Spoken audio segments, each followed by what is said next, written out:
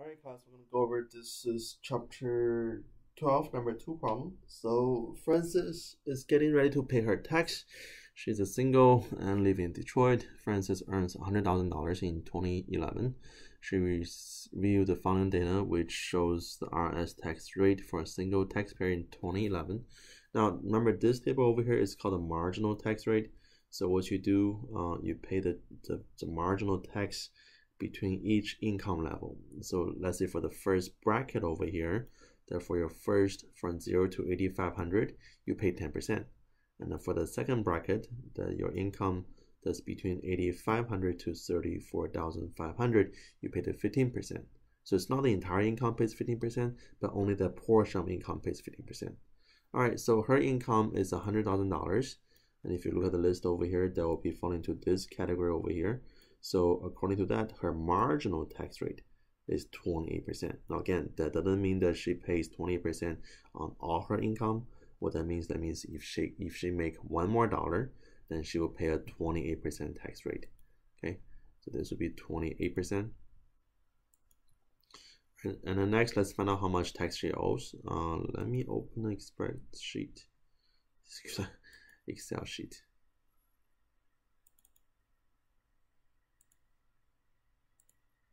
All right, hopefully everybody can see it. So the income is $100,000. That means for your first bracket, so from 0 to 8,500, you pay 10%. Let me make a better table. Lower bound,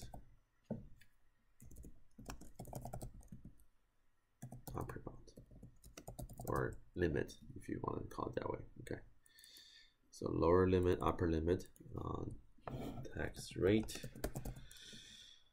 10%.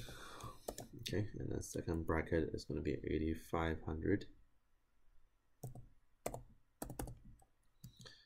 34,500. That will be a 15% rate, and then third bracket would be 83, or from 34,500 to 83,600. That will be a 25% rate. Now for last one will be 83,600. Now we're not going to go to all the way to 174,000 because she didn't make that much money. She only made $100,000. So we're going to stop right here, okay? And then this will be a 28% rate. All right, so for this, let's find out how much tax she pays. So tax paid.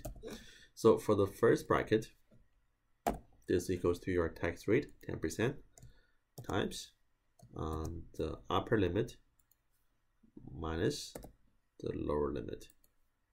Now guys, you can do this with me on Excel. So if you want to open this spreadsheet and then do the same thing with me. Okay, so the tax rate times the upper bracket or upper bound minus the lower bound.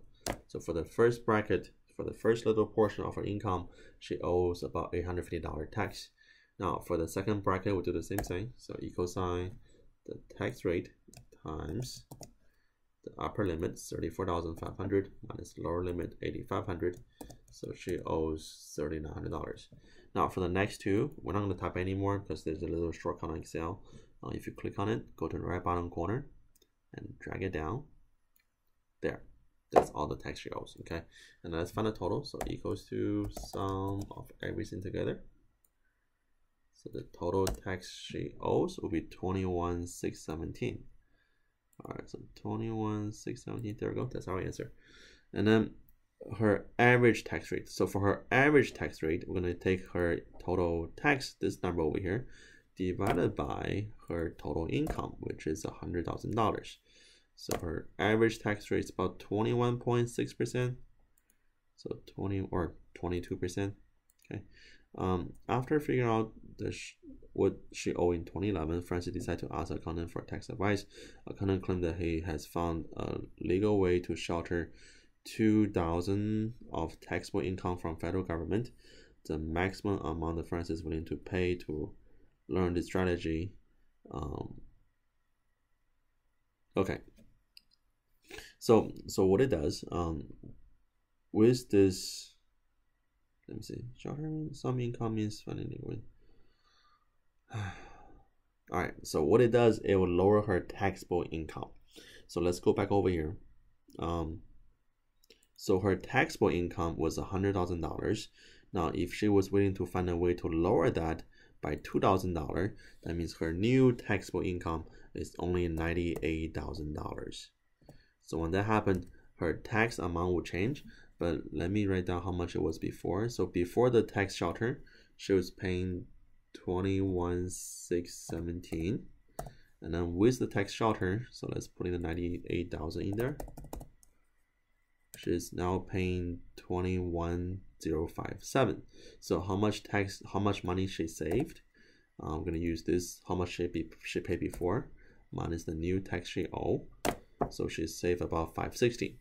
So for her to pay for this advice or to pay for this strategy, the maximum she will pay for it will be 560. Because if she pay more than that, well, guess what? She's losing even more money. Okay, so the answer is 560.